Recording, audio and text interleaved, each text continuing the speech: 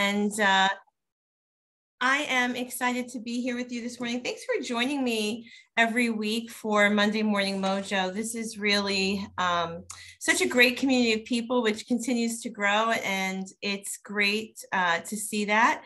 I'm always excited to come on with you each Monday and share some thoughts and ideas that can help you have a great week, to think differently, to be more productive, to maybe dial down some of the stress and anxiety and level up on the energy that we all need to be successful. And I was not able to join you last week. I was traveling. I was away at a leadership conference that was geared towards leaders in real estate who are either leading brokerages or big teams. And it was good. There was a lot of information that I took from that. And gosh, it's busy. I have to tell you, right? It is exciting and busy, and I have a lot of things going on, as most of you do, or all of you do. And it can be a lot to manage. And I don't know about you, but sometimes I can get a little anxious thinking about all the balls I have in the air. Anybody relate to that? Talk to me, put it on the chat. Yes, I see some hands are waving. So, we live really busy, exciting lives. And I personally am partners in running multiple businesses. And we have some new adventures ahead of us, some new businesses that we're going to be launching. I have, a lot of things that I'm responsible for, a lot of people that I lead in our organizations as well. And and some new developments happening really every day. So it was a little more than a week ago where I started really thinking about all the things that I had to do and all the things that I was keeping my eye on. And I was feeling anxious, just full disclosure. I was feeling anxious, and it was kind of just rattling around in my head. So I put my coach hat on and decided that I needed to take a second and think about what would be the one thing that I could do right now that would help me organize my thoughts and would help me get a clear picture of what I need to do. And so what I decided I needed to do, which I have recommended many times in coaching others, is I sat down and I drew a mind map. So that's what I want to talk to you about today is, first of all, what is a mind map and what are the benefits of mind mapping? And if you've ever done a mind map, let me know, put that in the chat, and tell me what your experience has been. And I have to tell you, since I was able to spend it probably was more than a few minutes, if I have to be honest with you. It was probably something that I worked on for about 40 minutes. And so this is my mind map, which, can look different for everyone, but it's basically where you start with one central thought in the middle of your paper. And so for me, my central thought was, I just wrote Anna because it was everything that I had to work on, or that I had, in process. And then from there, I started drawing out the different companies, and then in each of those areas for the individual companies, I could then start getting clear about what I was working on for each of those projects or companies or what have you. So I want to share some thoughts with you this morning about mind mapping, because I think anyone can benefit from taking the time to create a mind map. And it can be done for you in a professional setting. It can be done because you have a lot of other projects. Even if you have a really big project, some kind of home renovation, you could mind map it out. So first of all, a mind map it's just a diagram, right, that you're going to draw, and it's to visually organize information. So a mind map is used to create a visual way to organize information. And what it does is it helps you sort it out. right? It helps you sort it out in terms of like relationships, in terms of some kind of order or hierarchy, right? And so what starts to happen is you can break down like the whole concept into smaller pieces. And the way you start is by creating that central image or that central, and it's usually words, right? It's 99% of the time it's words. I've never really seen it done in any other way. So what is that central concept, right? So if it was a home renovation, it could be home renovation or kitchen or whatever. If it's a project, the name of the project. And so that's where you start. That's where you start. And so it can be done in lots of different ways. I mean, some mind maps can get pretty wild and sort of intricate. Some can be very simple. I think it depends on just how finite you need to get the information, right? How specific you need the information to be.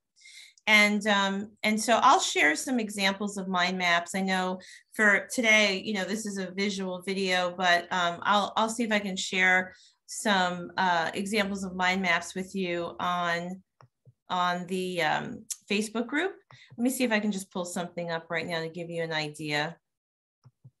So this one is using an example. Let's see if I can share my screen.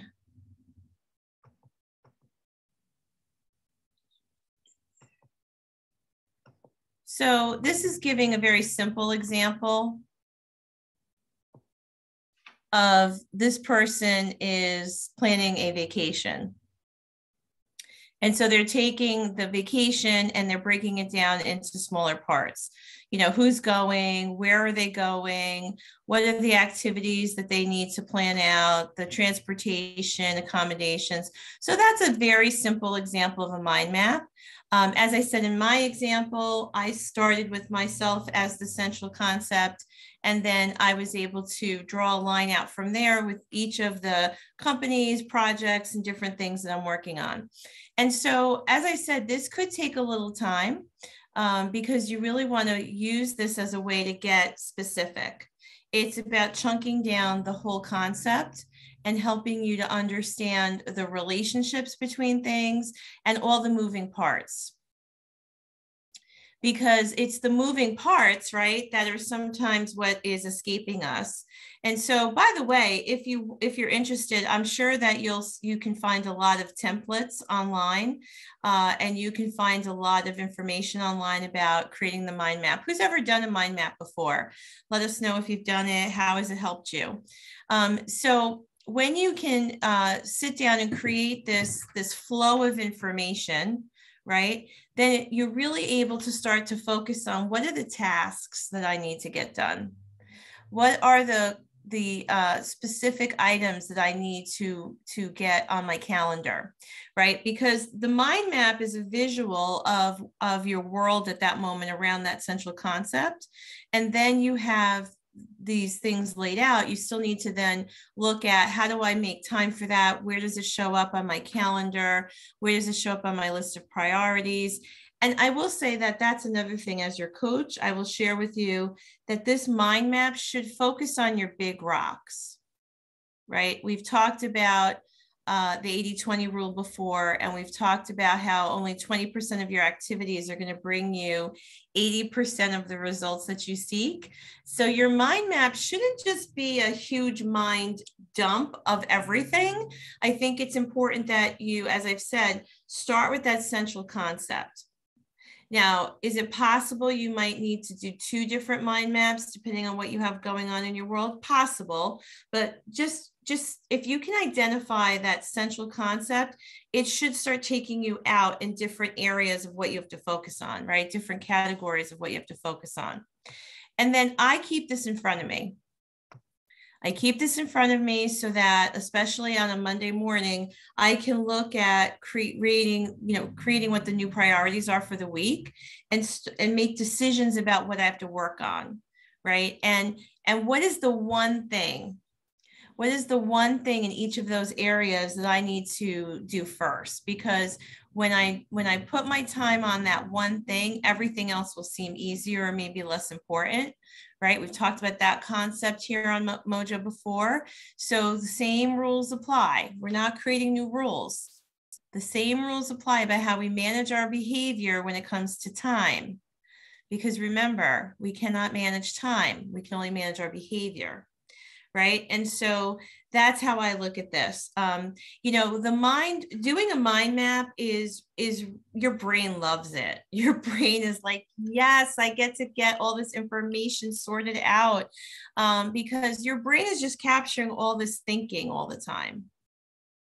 Right? So your brain has all these thoughts rolling around, and it's kind of doing its best to chase after you and sort information. But then that filtering system that we have in the back of our brain called the reticular activating system, that, you know, that's the filter, but the filter can change based on what we're thinking, seeing, feeling, doing. And so it's just constantly trying to keep up. So the mind mapping is really, really helpful, because it's like sorting out laundry. It's like putting things in its different piles, and then you're making the connections to the central concepts that start shooting out from that one concept in the middle.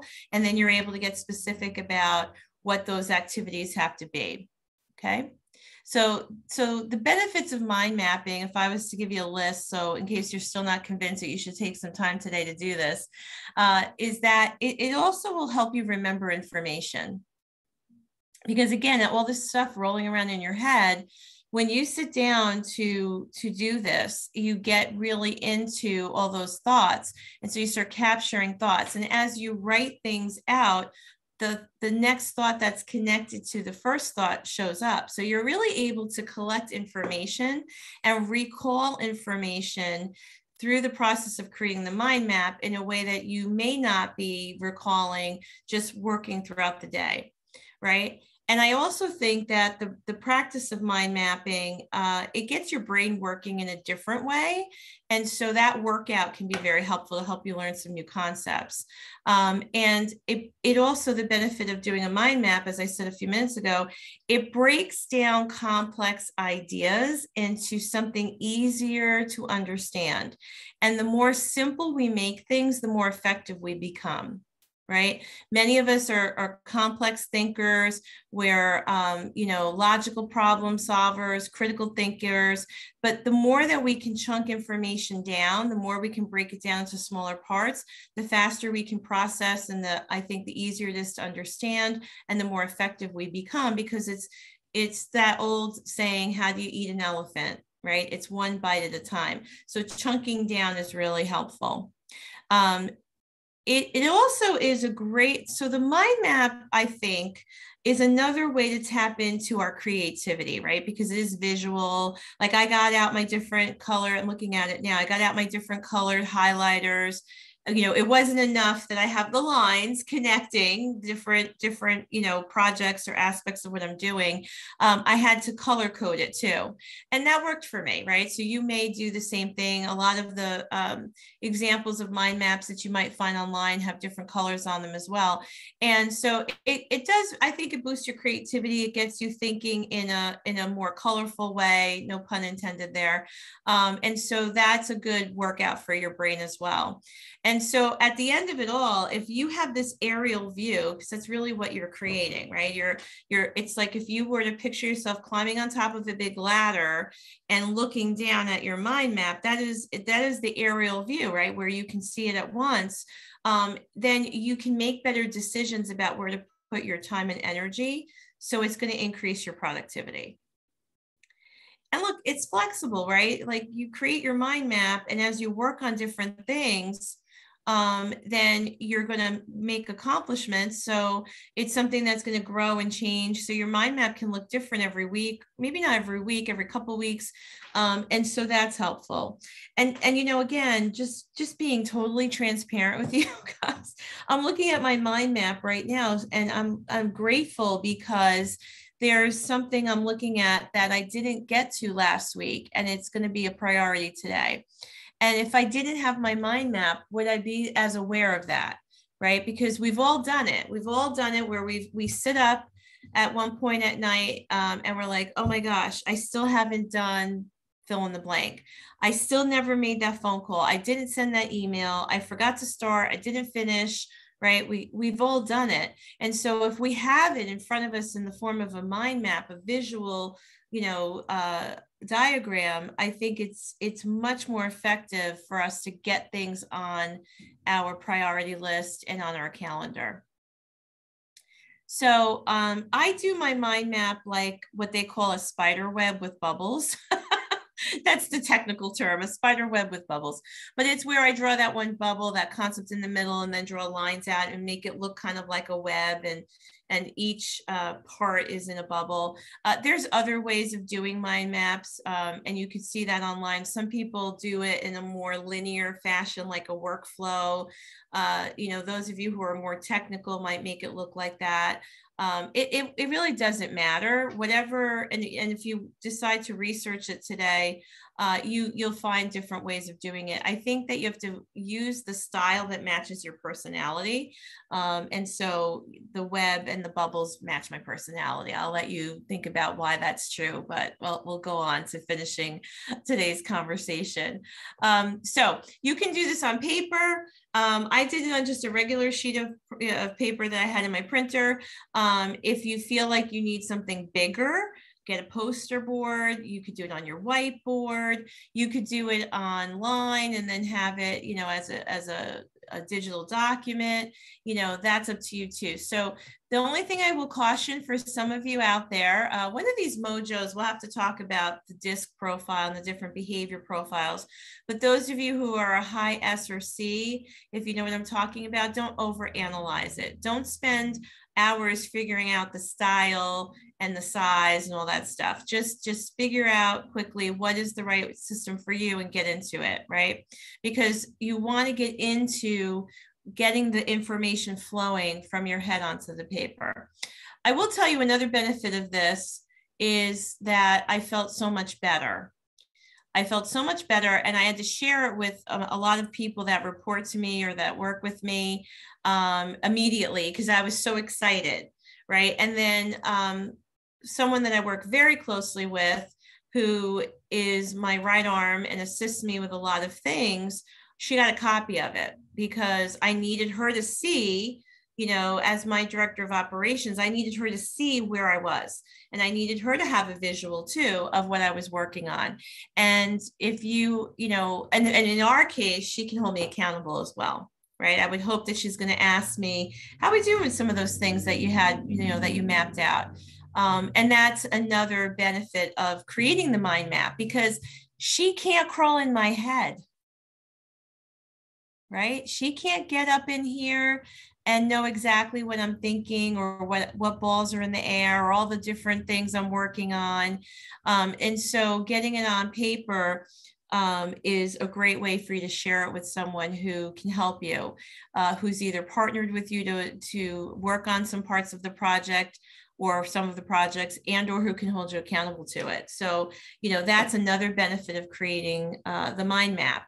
And I will also say, doing it in this visual way, gosh, if I had to, I'm still looking at it, like if I had to write all this out, forget it, right? But if I can just create this visual diagram with keywords, key concepts, I know what it means, right? So next to one of the companies that I lead, I have the name of someone, and I know what it means. I know what I need to work on with that person. So it can be sort of shorthand, but yet it can capture a lot of information across a broad spectrum of whatever is going on in your world. So that is my, I want to say coaching for you today.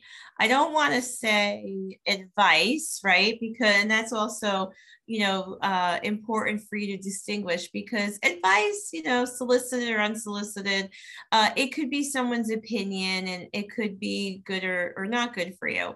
I'm a coach, and so I'm here to just put questions to you every Monday morning and share information that allows you to select and choose to use in your world. So I want to coach you and encourage you to spend some time thinking about how this could could benefit you. Not if, but how, right? So ask yourself, how could creating a mind map today really benefit me? How could drawing out and creating this visual of information, of key concepts, of thoughts and ideas, of things that I want to accomplish, how could that visual tool that will organize or create some structure starting from a single concept, how could that help me today? Could it help me capture important information? Could it help me organize my thoughts? Could it help me understand how things are related to each other? Could it even help me solve some complex problems, right? And so again, I will encourage you to time block probably, if this is your first time doing this, at least I would say, 45 minutes. Depending on how much you have going on, you may need the full 45 minutes. Some of you might be able to do this in 20, and that's cool, right? It's just, you'll know when you're done. Like when you start writing, you're just going to start flowing. Like your brain just really starts flowing. And that's the other benefit, because sometimes in our thinking, we can turn it off a little bit when we feel, when we're thinking of all these moving parts and all these things we have to do, if we start to feel a little overwhelmed by it, we might feel like that peak in our anxiety. And so your nervous system is going to do something to shut you down. It's going to do something to help regulate you. And so you may turn off the flow of information, right? But when we sit down to do that mind map with the pen and the paper, we're telling our brain we're going to start thinking. And as we start to draw things out and the things start flowing, our brain is partnering with us and saying, yes, this is great.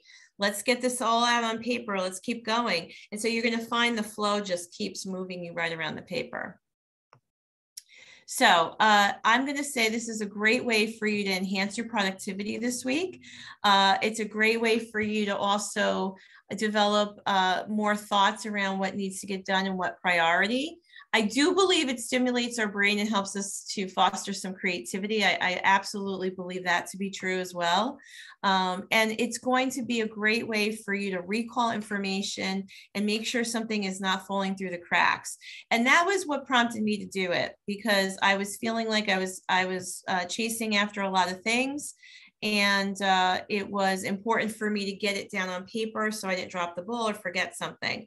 I see Jill's here with me on Zoom. Good morning, Jill. She said this is a great way to manage a project. Absolutely. And yes, it is definitely about focusing on some details and relieving some anxiety. You're 100% right.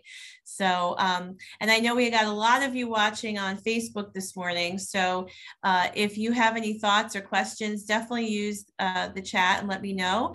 And I'll share some more information about mind mapping with you. I'll share a couple of diagrams with you and maybe a website or something to just get you some resources. And if I can help in any way, please just reach out. So today we talked all about the benefits of mind mapping, and I trust you're inspired. So that's my goal, is to inspire you to think differently and take action. So happy Monday. Make it a great week. Thank you for joining me every Monday and continue to connect with me and each other. And if you find value in this, please continue to share our Facebook group with others and subscribe to my YouTube channel. I would love to have you subscribe, because then when I post new content, you'll get an alert. Share the YouTube channel with other people as well. So thanks again for being here. Have a powerful week, and I will see you next Monday. Take care, Anna. Bye. Bye-bye.